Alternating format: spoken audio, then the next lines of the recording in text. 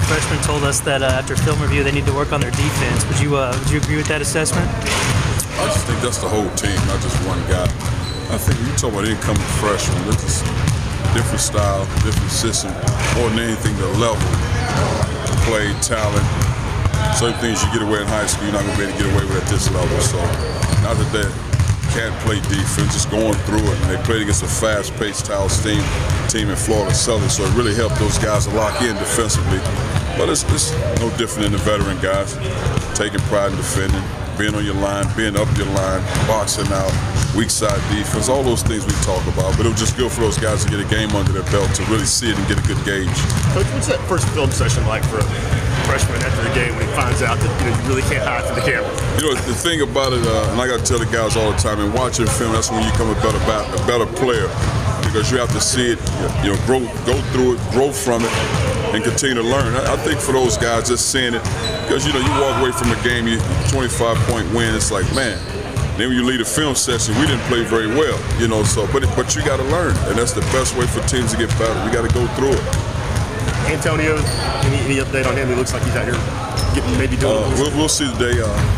He'll get up and down a little bit more. I'm not sure how much he'll do 5-on-5 in practice. We'll get a little more from him today. I guess you mentioned, I saw you tweeted out about the ESPN 30 for 30 coming outside. Did you get a chance to talk with those guys at all while they were here? Well, I texted back and forth with Ernie and Burton. Just text back and forth, just how you're doing more than anything throughout the year. Not necessarily anything specific, just how's it going. Hope your team's doing well, your family's doing well. That's about it. Southern Indiana exhibition game, obviously, and it's easy for a lot of people outside the program to overlook these guys.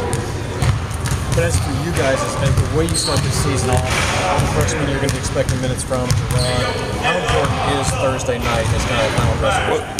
Both of these teams, these exhibition teams, one in Florida Southern, Link Donald's my college teammate, but because they score the basketball and get up and down the floor really well. But not only that, they do a great job of not turning the ball over. So we wanted to put a team that can really get up and down and run for our guards. I mean, you might not have got as much for our big guys. But now when you're talking about Southern Indiana, they have traditional big guys, 2 or 3 or 4 maybe guys that are big, that are physical around the rim. So it helps our big guys in playing against a team like that. That'll be physical, they'll defend, they'll play hard. So 2 good games we feel like our team will be equipped to play as opposed to just playing somebody you win by 100 points. When you got Antonio still out, how much in terms of when to run, how close are you guys to knowing what that's going to look like and how that's going to go? Well, it's really what we do in practice every day. We don't change what we do in practice, and now what happens is just moving guys out of traditional positions as opposed to Jordan McCray moving off the 2 spot, Josh Richardson, so they handle the ball more. But it doesn't change our game plan, our schemes, and how we go about it on a day-to-day basis, because Darius, he probably didn't push it up as fast off the dribble as Antonio, but he passes up and gets to the points he need to get to. Does it help having Xavier this early on the schedule for you guys? In terms of, I know it's always about motivation and one game at a time. Does that in the mirror kind of help you? I think it's just help having a good opponent. You got to go in locked in, a road atmosphere. So in most cases, teams are really locked in on the road.